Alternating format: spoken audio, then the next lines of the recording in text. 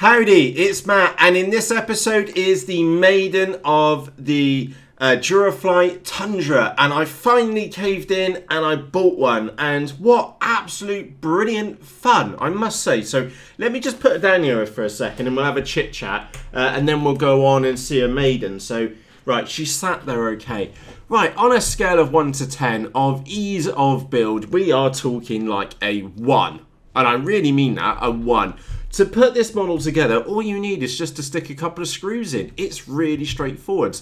The only tricky part of the build is pushing those little on the push rods. Is that you got the round little holes, and you got to use a pair of pliers and maybe 2 pairs of pliers just to crimp them on. And that is like the difficult part of the build of the Tundra. The rest of it is just to stick some servo screws in and a couple of screws, and that's it. It came with the servos pre-fitted. I did have a duff servo, we'll get to that in a moment, but literally on a scale of 1 to 10, 1 of ease of build. Straightforwards, really straightforwards to build. Like I said, just a couple of screws.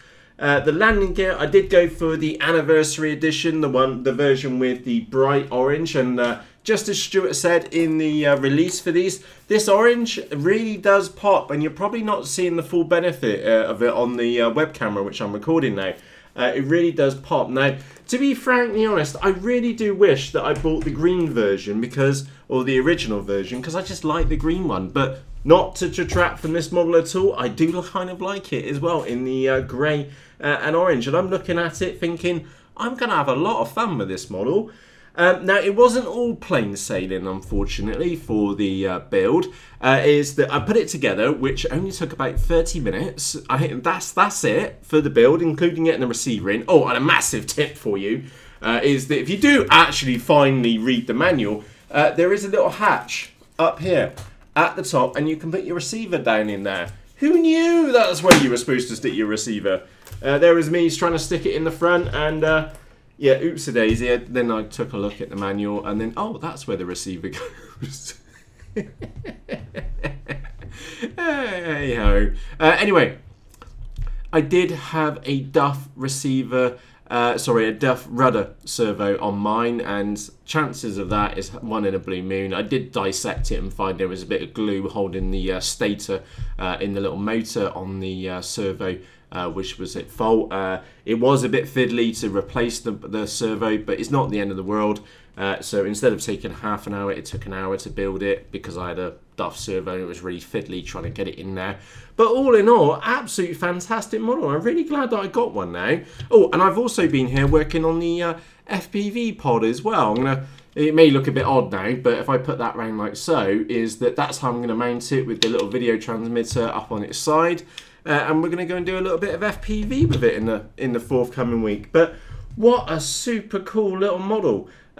Yeah, mightily impressed. And in this video, we have got her maiden.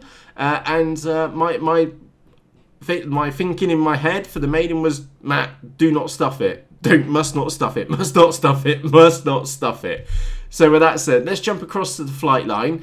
The only thing which I would say that I need to tweak on this model now, after coming back, is that I must sort out the flaps. I've got far too much flap movement on my half flap movement is almost like full flap movement, so she really does balloon, and I need to mix in a little bit of elevator in there as well. Oh, and I also need to put some more elevator movement in as well on the transmitter for low rates, because I do almost stuff it, as you're about to see. But do note, this was my first flight with the Tundra, so I was taking it a little bit more carefully than normal, because I do kind of like the model. So yeah, with that said, let's jump across to the flight line and enjoy. So for myself, Matt, cheerios. Right, if you are working, this is the maiden of the Tundra, the anniversary edition. And there she is.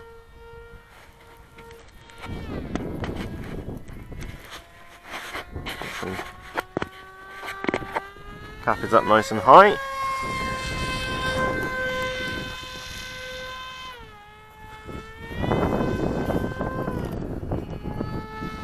There's Sir David of Pinnock.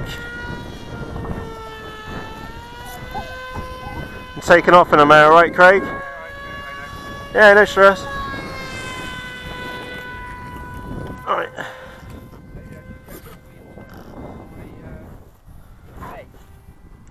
Trim center.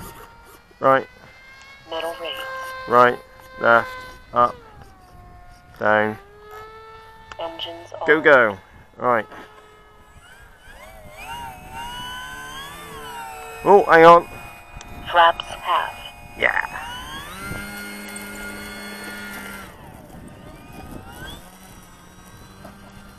You take it off, just cutting grass. Just cutting grass, I think. Flaps off. Oh, bit of up elevator needed. She is running round her nose heavy. 3 or 4S in there. 3S.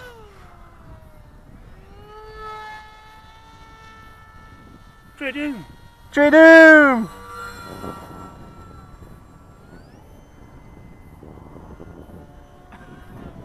High rates.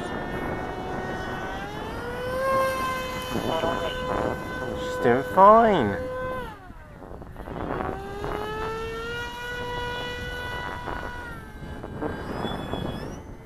Let's see if she balloons with the flaps. So now she's ballooning by herself. Okay, you know. Flaps. Way! Gotta go careful of that. Well, what I've got on mine is you can slow the servo down. Yeah, I need so they actually kind of come on slowly. Yeah, I think that's what I need with mine. Tridoom! Smack! Dunk, dunk, dunk. Landed!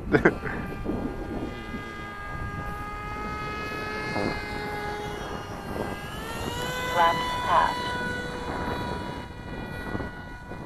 It's the wrong direction for the wind, isn't it? Oh! Hedge! Careful when you turn them off. Are you landing, are you? Or? Touch and go.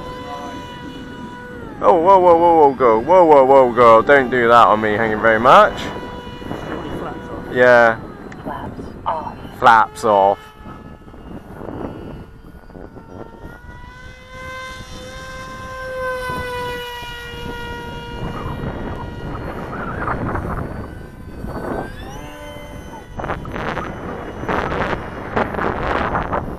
So the siege isn't...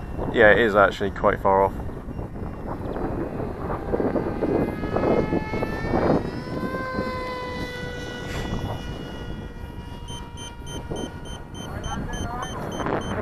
Is that my head beeping? Okay.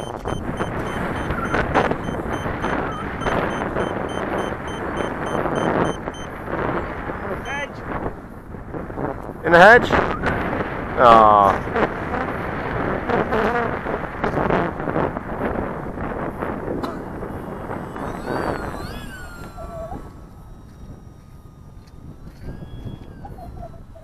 Not sure of power on 3S. Yeah, not even giving her all the full beans either. I have calibrated the ESC.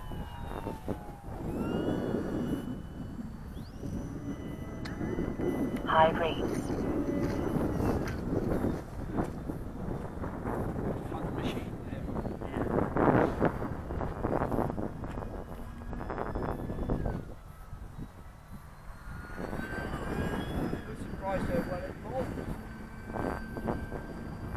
Get over.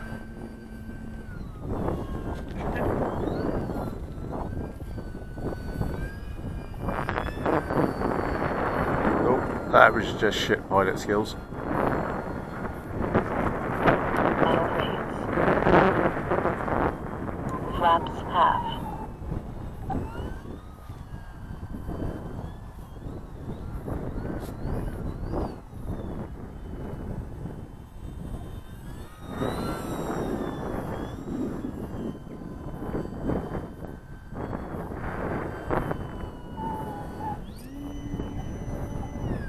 Whoa!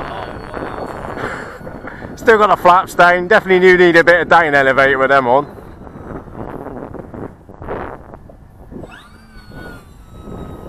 Flaps full. Flaps off. It's got some pace in it. Quite nice, isn't it?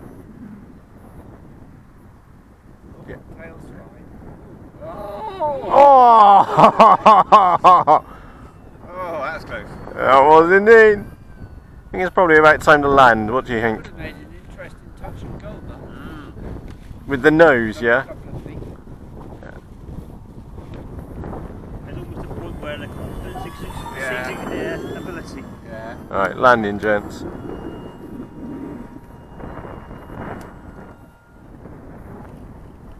Nice. Oh, very good. No special landings. Brilliant. Engine off. I think we're still recording. Brilliant. That was good fun. I almost stuffed it though. What I stuck on Facebook was that must not stuff it, must not stuff it, must not stuff it. Flew great.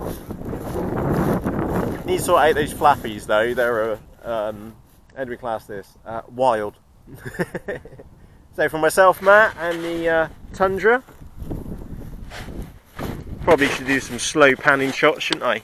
There she is, right in the thick of it, in a field full of shit. Happy days.